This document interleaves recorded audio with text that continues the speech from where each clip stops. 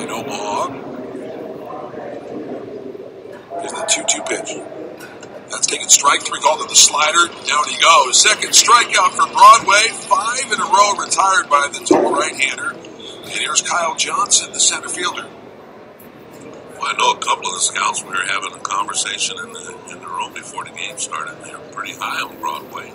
You're wondering what they're turning in on him now. He's had some quality outings. He has 5 in a row.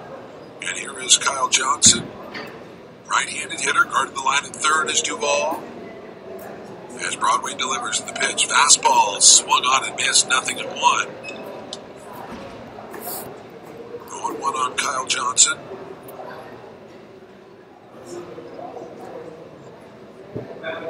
Broadway steers into Suzette.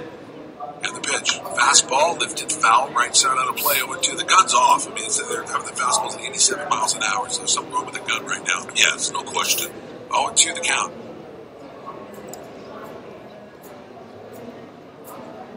In the bottom of the 8th, it'll be 5, 6, 7 Duvall, Parker, and Hicks. As Broadway's 0-2 pitch. Slider just missed. Are you kidding me? That looked like a beautiful pitch. I couldn't even tell you where it missed. 1-2 the count.